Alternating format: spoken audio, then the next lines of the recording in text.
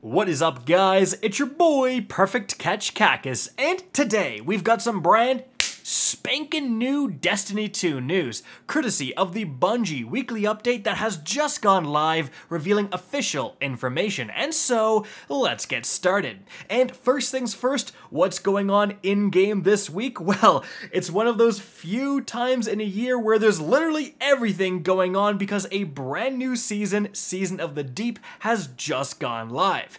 So we've got multiple new seasonal activities, a new story questline, a ton of new loot to get, and if you guys want to know about how the heck this season actually works, check out my ultimate guide I've done linked up above.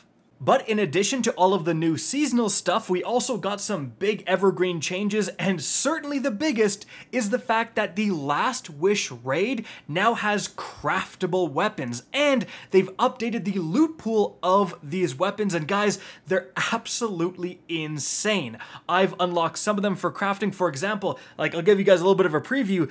The Nation of Beasts right here is the new best arc hand cannon for PvE in the entire game, and it's not even close.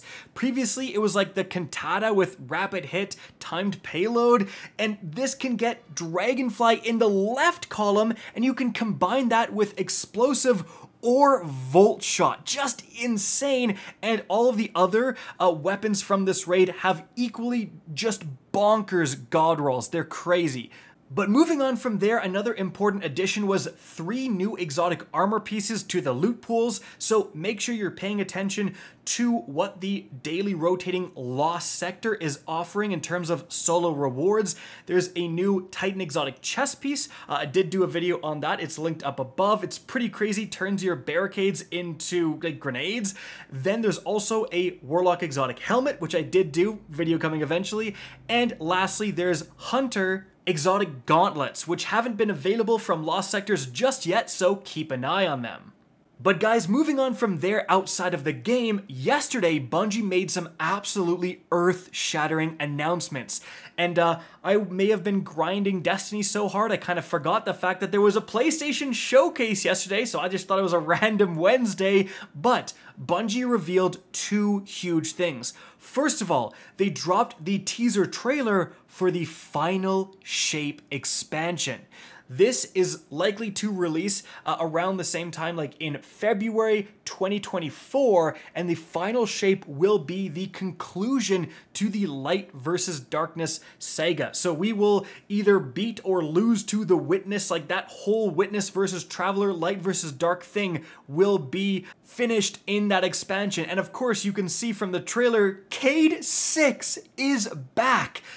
In some way or another. He looks a little bit different. I did do a trailer breakdown. You can check that out, linked up above. But certainly extremely exciting that one of the most iconic characters of all time, even after they killed him off, everyone still loves Cayde 6, is coming back in some way or another. And we now have that important date of August 22nd for the Destiny Showcase, where we're going to learn so much more about not just the Final Shape, but if it's similar to other Destiny Showcases, we'll also learn about Season 22 and 23, as their themes will tie heavily into the upcoming expansion, the Final Shape.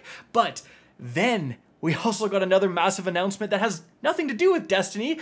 Bungie's new game, Marathon, got a trailer. I'm going to play it in the background, guys. And this thing got some hugely positive reception and some hugely negative reception from the community. So we're going to talk about that. Now, first of all, visually, this thing looks incredible, judging by the trailer. We got this trailer, and then there was actually like an ARG puzzle. I think Scarrow was the one who solved it. That guy's on absolute goblin mode when it comes to this stuff. But then there was a Marathon live stream, and if it got 7,777 viewers, it would actually showcase something new, and that something new turned out to be the Marathon like Vidoc. So very similar to Destiny expansion Vidocs. It detailed a bunch of features about Marathon from the dev team working on it. So we actually know quite a bit about this upcoming game. It is an extraction shooter. So think Tarkov or the DMZ mode from the latest Call of Duty Modern Warfare 2, right? Where you go in, it's PvE VP. So there's PvE enemies you have to take down, but there's also other teams that you can team up with or kill, and then you're trying to find what they said was like relics that you can combine into like a prime relic that's even more powerful, and you're not only going in here and looting and getting all this stuff, but you're trying to extract with your loot as well. And during this Vidoc, Bungie also announced that Marathon would get dedicated servers, a dedicated security team that's going to work on getting hackers and cheaters and stuff out of that game, especially with an extraction shooter that's so important, and also stuff like evolving seasons. Like, you're going to be able to, according to Bungie, unlock new areas that evolve during the season. There's actually going to be like a world's first team that might unlock a new area and have to figure out like a puzzle inside to unlock the area for everyone else and stuff like that. And so all of that stuff sounds fantastic for Marathon, but here we get into the controversy, because there's a lot of Destiny 2 players that I've seen responding to these announcements saying, we'd like dedicated servers. We'd like a dedicated security team, right? So there is, again, a huge portion of the community that's kind of looking at this and saying, oh, this is where a lot of the resources that Bungie could have invested into Destiny instead went. Both in terms of financial resources and also talent. A lot of the people on the Marathon team used to be involved with Destiny PvP, which has clearly declined over the years. Ask anyone who plays Destiny PvP religiously, and they'll tell you it's not in a very good state right now. And so again, a lot of people are saying, like, what if you instead had invested those resources into making Destiny PvP as good as possible, or into larger, more interesting seasons and expansions instead of funneling those resources into a new game? And I think that's a fair argument to make. However, you've also got to understand from Bungie's perspective, they want to diversify. You have these extremely talented developers who've been working on Destiny for like a decade now. Because remember, there is so much work going on before even the first Destiny released. And so they want to try something new. They want to dip their toes into something new, a new project. If you just force these people to work on Destiny for their entire lives, they're just going to quit and get a job at a new studio to get that chance at something new instead, and I think you need to avoid that. Additionally, Bungie can learn and try things out with Marathon and apply them to Destiny. If the security team works really good at Marathon and they really get the hang of it, it would be a lot easier to apply to Destiny. If dedicated servers really work well for Marathon, it'd be easy to expand that infrastructure to Destiny. They can try out new weapons and things that maybe wouldn't be appropriate for Destiny, but learn things that will eventually be applied to Destiny. So I think there's a lot of positives from Bungie branching out into Marathon as well. At the end of the day, we'll have to wait and see, guys. Personally, I'm excited to try out Marathon. I really don't think Destiny is going anywhere. Some people would argue that the quality has gone down. I don't exactly see it all the time. I mean, we get new weapon perks every single season, and that certainly wasn't the case for years and years and years. So that's the big debate going on within the community right now. What do you guys think? Let me know in the comment section. However, it's time to move on from there, but tying into yesterday's big PlayStation announcement, there's actually a lot of PlayStation crossovers that went live in-game with Season of the Deep. First of all, we have these 3 armor sets.